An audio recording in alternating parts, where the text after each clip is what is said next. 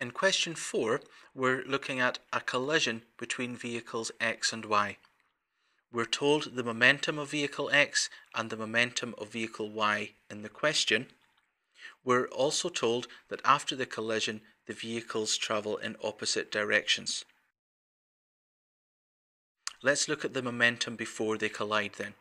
The momentum is given by adding the two momentums together. So that's 20, take away 12, which is the momentum for Y. And the reason that we take away the 12, remember, is that momentum is a vector quantity. So when they're traveling in opposite directions, one of them must be negative. And we find that the total momentum before the collision is 8 kilogram meters per second. Let's look now at the motion of the vehicles after the collision. The question says they travel in opposite directions.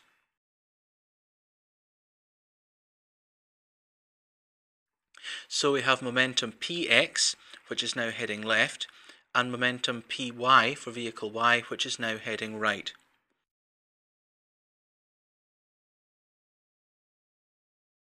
And the question gives us the magnitude, that's the size of px, as 2 kilogram meters per second.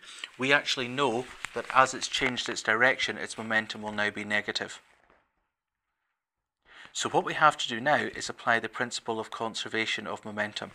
And that tells us that in the absence of any external force, the total momentum before a collision is equal to the total momentum after a collision.